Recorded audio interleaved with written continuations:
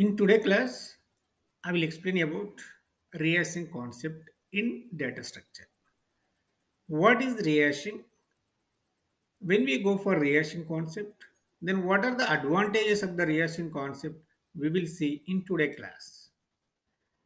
See here, the rehashing is a technique in which the table is resized. The size of the table is doubled by creating the new table. Then why should we create the new table? Why should we create the size is doubled? Then we will see. The relation is depends on the load factor. Because if the load factor is greater than zero point 0.5, then we should implement the rehearsing concept. Then see the second point in this slide. The load factor is measured that decides when to increase the hash table capacity to maintain the search and insert operation of the time complexity would be order of 1. Here, when why we go for the racing concept, then we need to maintain the time complexity of insertion and search operations would be order of 1. Why? Because if does not go for the rehashing concept, then the collisions will occur more in hash table. That's why we go for the rehashing concept. Whenever we go for the rehashing concept, the size of the hashing or the size of the hash table size would be doubled. Then see here the load factor equal to the number of entries in the hash table divided by the hash table size. The load factor is very important factor in rehashing concept because some author will say that if the load factor is above 0.75, then we go for the rehashing. Okay, some authors will tell that if the load factor is above zero point 0.5, then we go for the rehashing. Then I am telling you the better to go for rehashing if the load factor is zero point 0.5.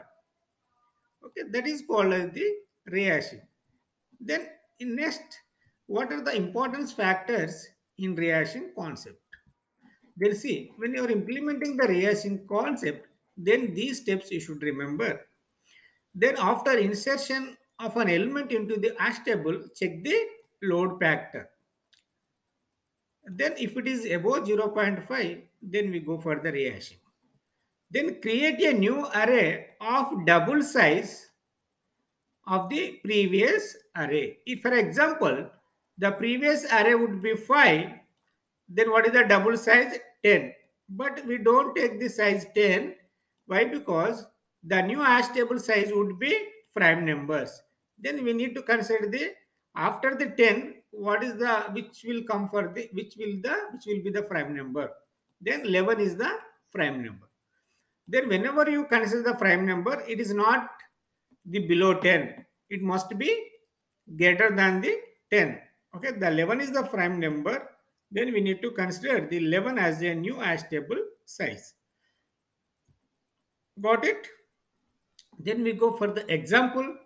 Then how do we implement the rehashing concept? See here, there the keys has been given 11, 12, 13, 14. The hash table size would be 5.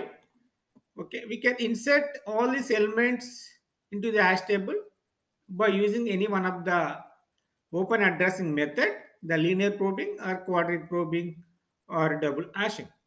Then here 11 modulus 5, then what is the remainder we got? Then index location is 1. Okay, the 11 has to be placed over there. Okay, this is called as the hash table size. We have taken 0 to 4. Why? Because the hash table size is given as a 5. Then here, once you are inserting the elements, at that time only one element will be there in the hash table, 1 by 5. Okay, it is below 0.5. The load factor is below 0.5. That's why we don't go for the rehashing. Then whenever inserting the second element, the hash of 12, then what is the remainder we got? Here 2, the 2 is treated as the index of hash table.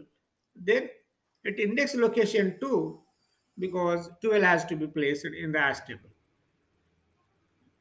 Then 2 by what is called 2 by 5. Then what is the 2 by 5?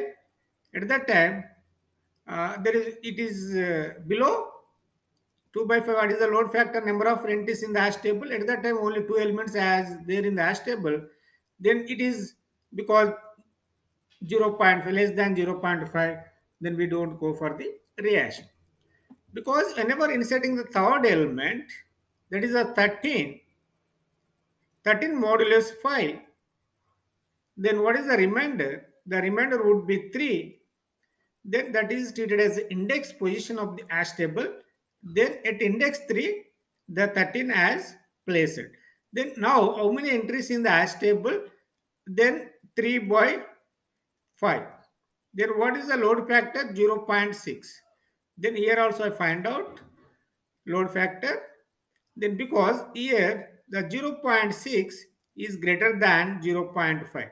Then what I told in previous slide, then if it is greater than zero point 0.5, then we go for the rehashing. Okay, to maintain the time complexity is order of 1, because here in this slide, whenever inserting the 13 element into the hash table, then which are exceeding the zero point 0.5 load factor, that's why we go for the rehashing. Then in the next slide, then what is the rehashing? What is the size of the hash table?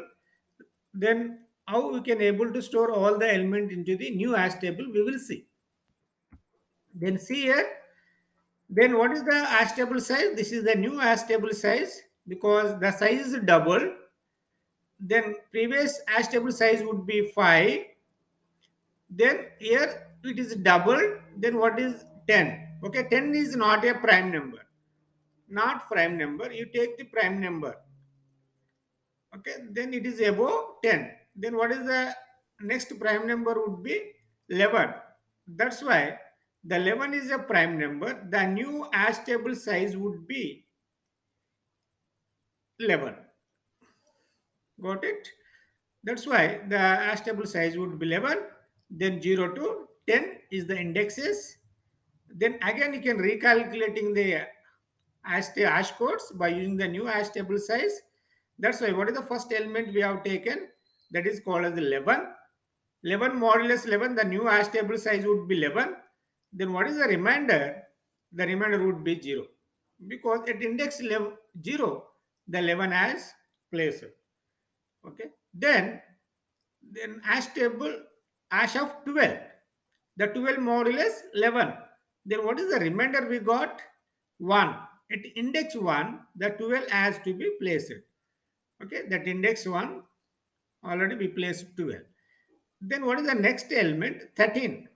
Then 13 modulus 11.